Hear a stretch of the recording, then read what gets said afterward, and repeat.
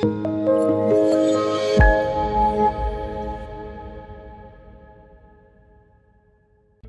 is Steve Pastillo from P2 Automation. Now I want to show you how to send your first email with Touchdown. And in order to do that, you're going to want to set up a Touchdown campaign. And note, this is different than a campaign that you might find in Dynamics 365. You find it over here under the email section on your nav bar. Click Campaigns, and then hit New.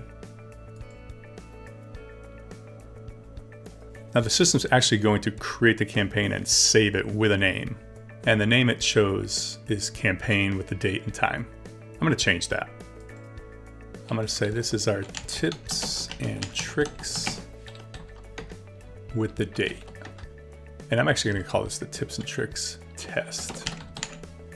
Who's it coming from? We set up two choices that I showed you in a previous video, and I don't want this one coming from sales. I want it coming from myself with the title tips and tricks. Who's it going to? So in a previous video, I showed you how to set up filters. You can actually choose filters or marketing lists or both from your list of choices. I want this to go to the test users. And you can see there are two. We can also set up exclude lists. So maybe we want to exclude current customers or you want to exclude prospects. I'll just keep it simple for now because we're going to go over all this in a future video. I do want to select a subject though. And I want the subject to be Tips and Tricks 2023 Release Wave 1 Updates. And for the pre-header, I want Introducing Focus View and Pipeline View in Dynamics 365. Now, if you're not sure what the pre-header is, the pre-header shows up right here on the list in Outlook. You do get an indicator on both the subject and the pre-header that will let you know if it's too long. Now I want to select a template. And I haven't shown you templates yet, but we do have a few pre-configured templates that we set up. So I'm going to hit Design. And I want our tips and tricks. Now a template is really designed for look and feel. In this case, it has the content I'm looking for as well because it is our first one. I'll show you how to set up all this in a future video, but for now, we'll just hit Save and Close. There's a checklist that appears, and it's just indicating a few things that are important. If you do want to include an email attachment, you could do that. I don't usually recommend that. Links are always better. A, because they take less space, they're faster to send, but you can also track those clicks, which is very useful. We're using the standard unsubscribe, which is already pre-configured for you. You definitely want to include a plain text version of the email.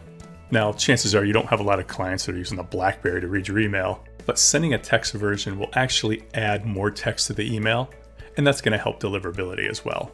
More text, less pictures. So I'm going to click Edit.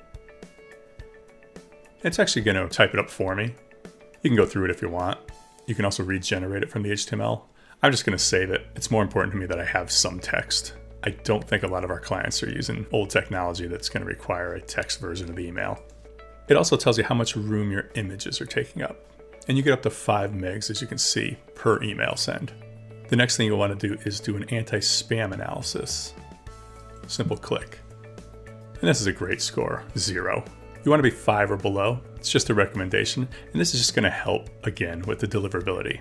You want this email landing in the inbox and not the junk bin. Now, I could do a test email. This is a test email.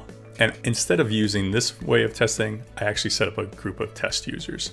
But most of the time, if you just want to see what it looks like, you'd be better off just typing in an email address, preferably your own, and sending the test. I like doing it this way because it's an exact copy of what the email is going to look like to our audience. Meaning, if we put in custom fields like Dear Joe, or I'm really looking forward to working with ABC Company, it's actually going to show that information. And that can't happen with a test email because this isn't linked to any contact records. So I will skip over this and then just finalize the campaign. Now I have 3 choices when finalizing and sending. I can send it right away, I can schedule it, or I can use Touchdown's AI functionality and let them decide when to send it. And they'll do this by figuring out the behavior of your audience and when they normally would open an email, which time zone they're in, etc. I'm just going to do an immediate send. Hit the send button, and that's it. Here's what it looks like in Outlook with the pre-header. If I open it up, looks great. And here it is in Gmail. Pre-header's over here, I open it up. Looks great over here too. If you'd like more information on how we can help you with your marketing efforts with Touchdown, reach out to us today at www.p2automation.com and make sure to subscribe to our YouTube channel.